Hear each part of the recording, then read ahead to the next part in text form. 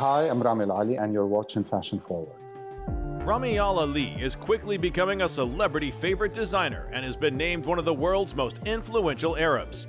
Though he's now based in Dubai, Rami grew up in Syria and studied in the capital city of Damascus. It wasn't really a very clear vision that, fashion design is the career that I'm aiming for. I always knew when I was young that I'm interested in the appearance game.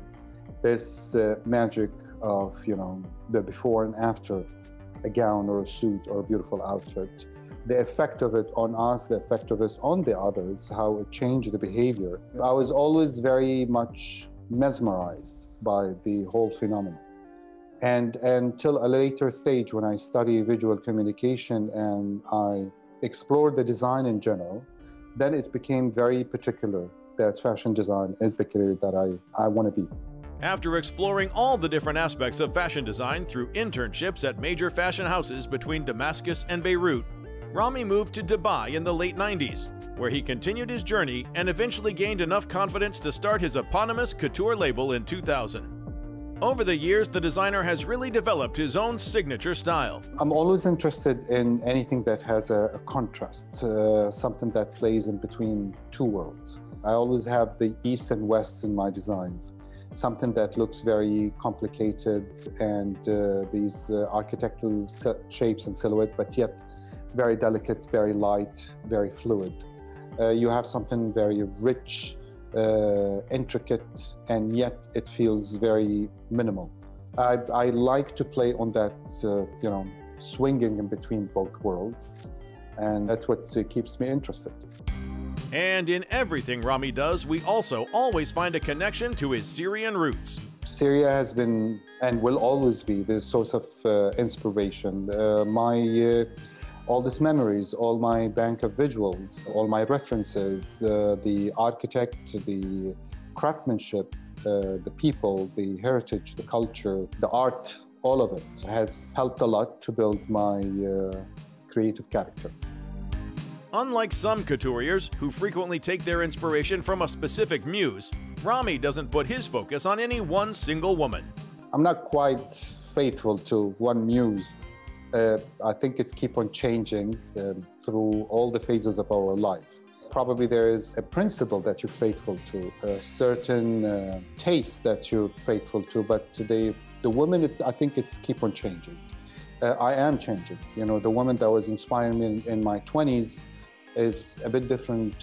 She got, more mature when I hit my 30s, and she matured even more with me when I'm, in my 40s. So the women that I've been designing to is changing as well. This approach seems to be working very well for the designer, as his creations are loved around the world and have definitely begun getting noticed in Hollywood as well. It's definitely a very great push to any new designer at the beginning of his career. And I was lucky at the beginning of the career that I worked with really strong names, that they have beautiful fashion portfolio, and they gave such an amazing trust. It gave a great push to the brand at its beginning.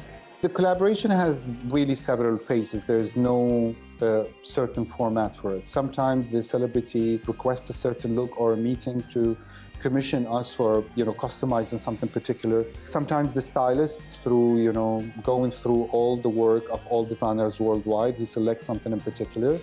And sometimes us also, we approach when we have a wish list of certain celebrity that we aspire and look up to and love to work with and collaborate. We reach out to, their managers or their stylists and create this connection. And of course, we were curious to know who those famous ladies are on Rami's wish list.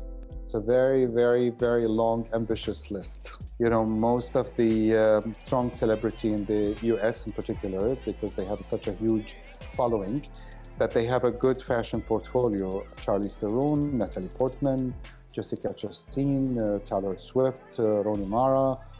All those names still didn't get the chance. Actually, no, Jessica Chastain, well, we did.